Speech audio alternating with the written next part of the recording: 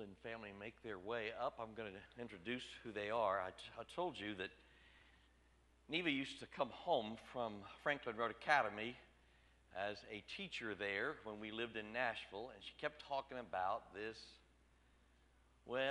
lady that just didn't fit the mold. Her name was Rachel England, and she was just going to live a perfect life. And from best I can see, she has done that with her compadres. They moved from Nashville to near Hershey, Pennsylvania, where her husband, Robbie, serves as a physician's assistant. And she has cared for 4 children. They're stair steps. You will find them premiering at Hallmark every Monday and Tuesday. And I mean, they look. The 2 things that have happened over the last week have been that I have lied. I've lied to Neva numerous times about why I would be wanting to rent a cello over the weekend. She went with me to pick it up, and she said, "Who is this now? Why do we need this cello? And why did you, a non-musician, pick this up?" I said, "Neva, I'm making my debut tomorrow." None of you laughed about that. I mean, that's not funny at all. Yeah. The other thing was that they are all musical. She has trained them. And that little thing that she has on the cello over there, the children, if they have marks on them, that will be from that little stick that she has used on them. Obviously, none of that's true. But they are all very musical. They're going to play an instrumental for us today. And if anybody ever wanted to meet an incredible family, well, it's them. I will tell you that Robbie comes here typically once or twice a year because he's on the board at God's Bible School over in Cincinnati. And so we get to see them regularly. What you may not know is that this is not their first concert on that piano. Every time they come to town, we make our way up and we come into the church, and Neva and I, the adopted uncle and aunt of this family, we come and bribe them with banana muffins so that they will play a concert for us. And so we've never had a cello, we've never had the fullness of this, but we have today the England family doing an instrumental they did, I guess, around Christmas time. Is that correct? Okay, here they are.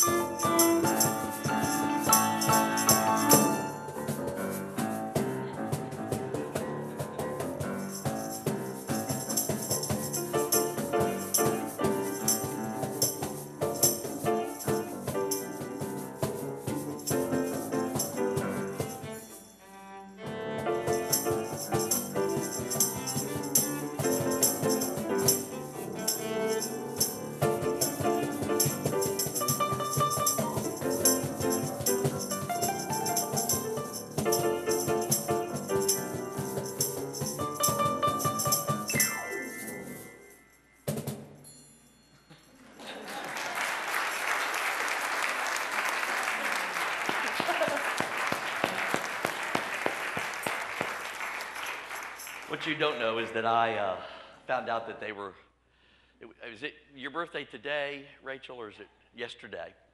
And so I rented a jet and flew them in. Actually, they were in Indianapolis for something and texted me a few days ago and said, we're thinking about coming by. And of course, me always looking for a free concert, so I said, come on, and we gathered the instruments that they used, and so there you have it. They got out of the car from Indianapolis about 20 minutes before the service started, so that was quite something. First Sunday of the new year, it's pretty common for folks to come to church with ideas about what they're going to be doing over the next 12 months, and it's no different here. Let me guess on some of those for you. You exercise more, you will pray more, and you will in fact eat less. Liar, liar, liars, all of you.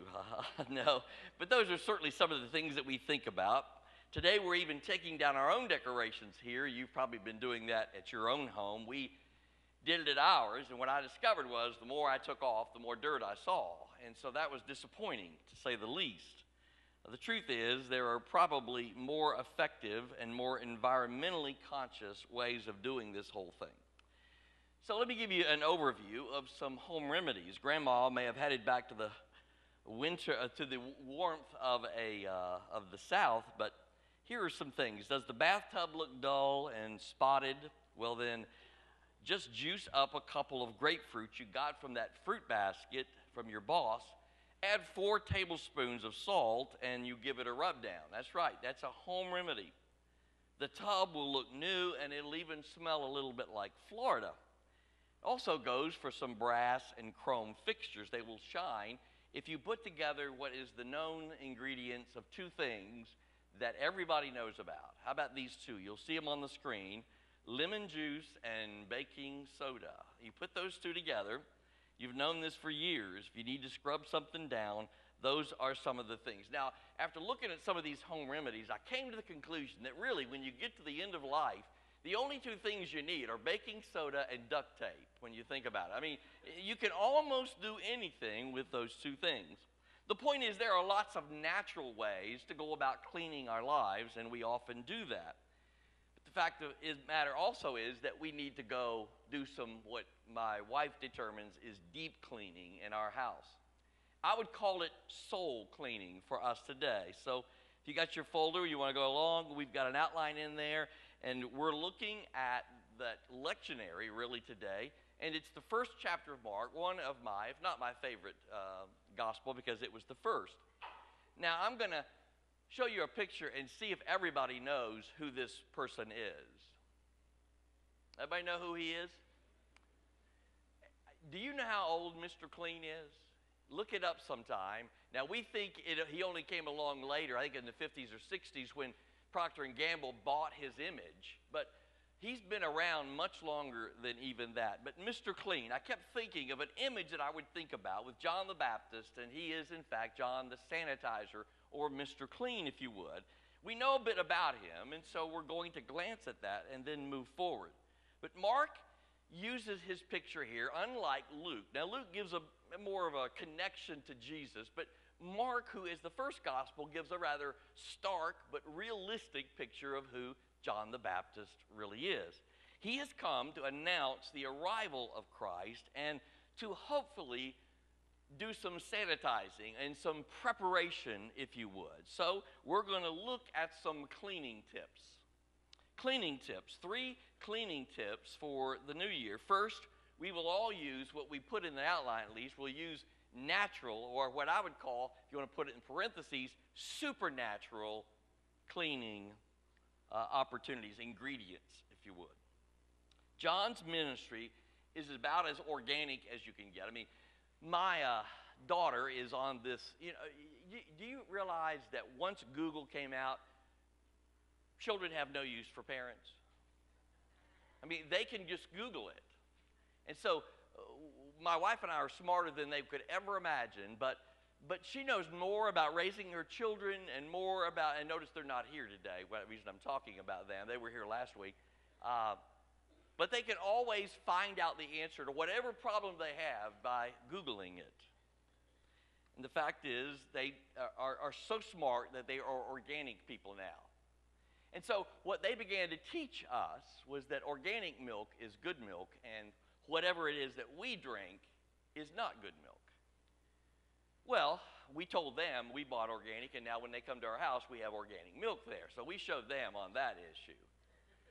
But organic, we hear that word, it's used a lot but really, when I think about it, the organic nature of John the Sanitizer's ministry was, look at how he was. He was connected to the New Testament and the Old Testament. He was a picture of who it was that they had been imagining. There was this messenger that was to come. Scriptures had told them, Malachi and Isaiah, they had wrapped all those scriptures together. And so Mark is telling them, look back into your past, at the election you've gone through as being chosen by God's people, the sin that you have faced, the exile that you've experienced, and now the redemption that you have. And they see this man who had camel's hair and locusts and wild honey to eat. And he kind of fit the profile of their history, and fortunately, probably even their future. He was the Mr. Clean or the Mr. Sanitizer that was there to remind them that God had, in fact, cared for them all those years, and he was not going to stop now. John uses the most basic ingredients of all, water, if you can imagine that. And John stands at the Jordan River, which was the same river that Israel had crossed to enter into the promised land so many generations before. And so John sees his ministry at the beginning as kind of a new Exodus, if you would. He's picking up all these images and he's throwing them to the people and saying, I'm a part of the old and I'm a part of introducing you to the new. And so just as Israel had passed through the waters of the Red Sea and then to the Jordan, now God's people have the opportunity to pass through the water, this new water, this baptismal water that God, in fact, would bring to them, and we would experience what he called the baptism of repentance for the forgiveness of sins. Now, what we often think of is that baptism started, back when Baptists started. We basically see Baptist and baptism as connected. The fact is, all kinds of ritual uses of water, particularly immersion, was used as far back as Moses, if you can imagine that. I'm going to introduce you to a big 50-cent word, mikveh.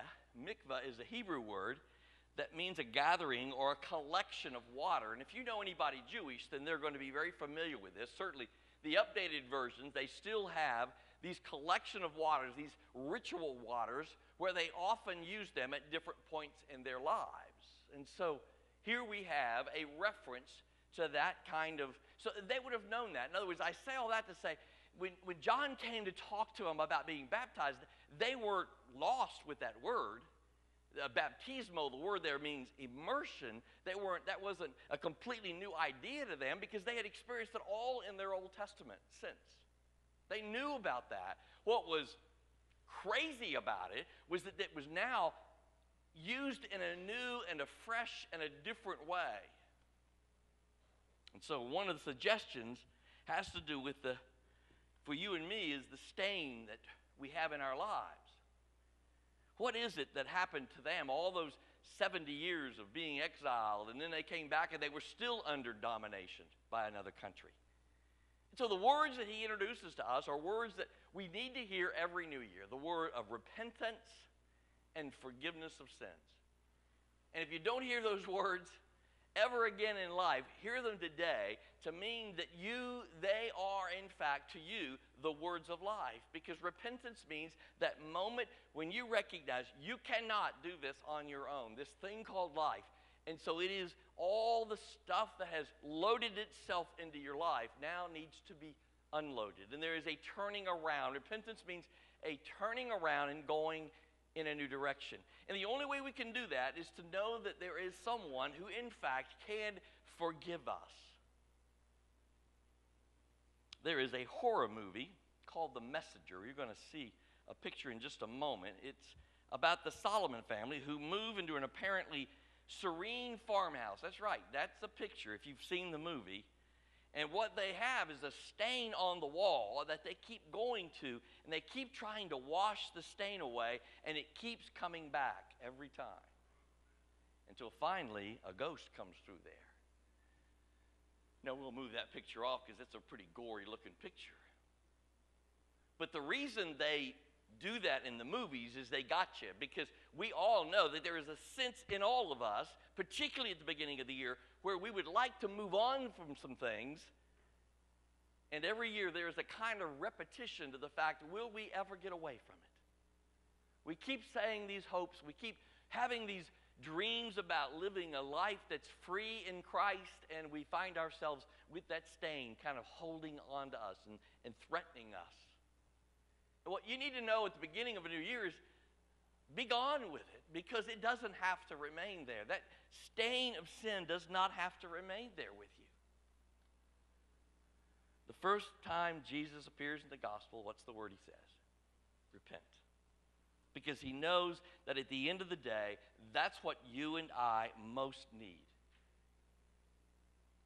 And repentance is both brutally honest and joyously received. Brutally honest, that it takes you being brutally honest to be able to say, honestly, earnestly, I want my life turned around.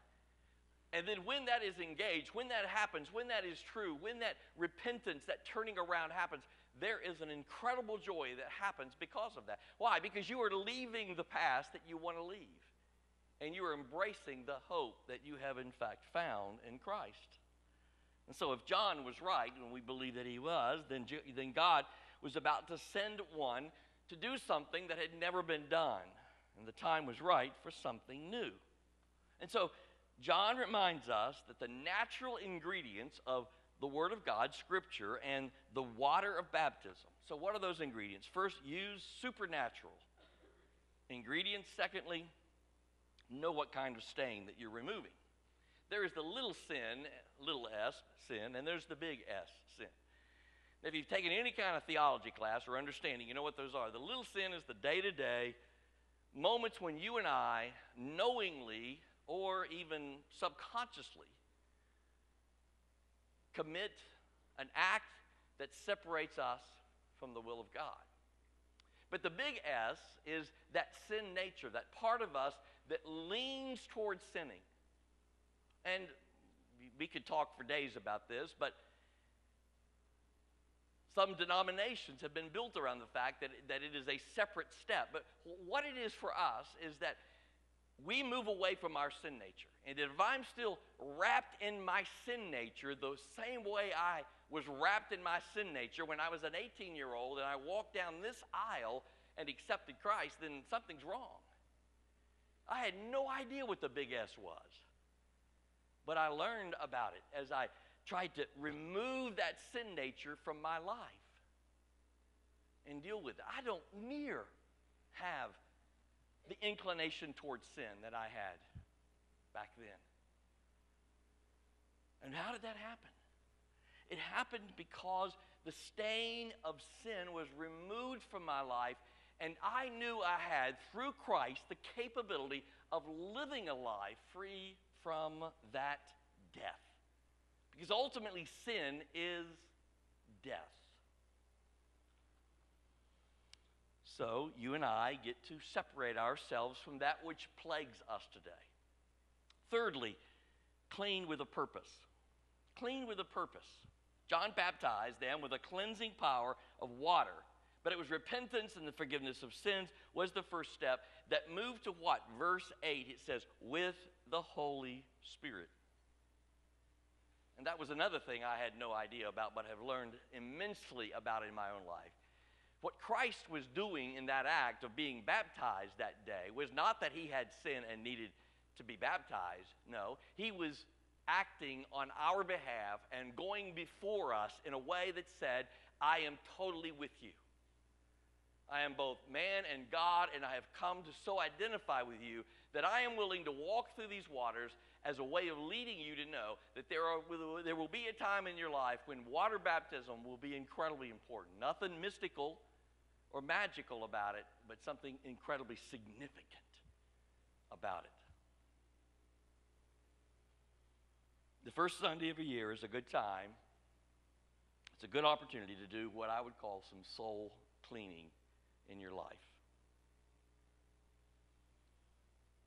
Having a person in law enforcement now makes me think about these kind of things. And I thought the other day about a dye pack. Have you ever thought about a dye pack? I'm going to show you a picture of what happens.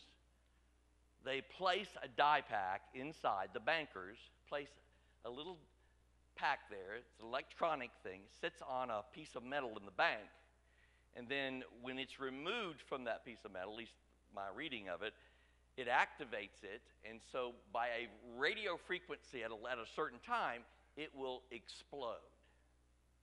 And the stain goes all over it, that, in that case, fake money that's placed within all the other money. And I looked at it. We're going to show you, they were about as gory as some of the pictures that I showed you from that movie a minute ago. But what happens to the people carrying that and how it covers them? And I thought of that and thought, that's a symbol of so many lives, all tied up, putting our lives into something that ultimately explodes. Why? Because it was never meant to last. It's never been eternal.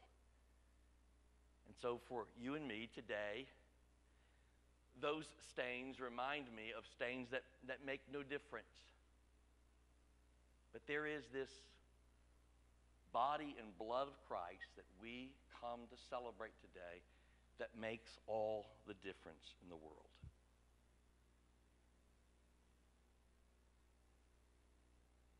Have you ever tried to rub something, to wash something off, and it wouldn't come off? Today, when we come forward, what we're saying is that Christ washed it all. The little s and the big S. He took care of all of our distance from him by allowing Christ, the Father, the Son, and the Holy Spirit, those three in one, allowed us to know God the Father, to experience the fullness of forgiveness of sin through Christ, and then to know the Holy Spirit and all its day-to-day attention to our lives. And so when we come here, we're going to perform a simple act.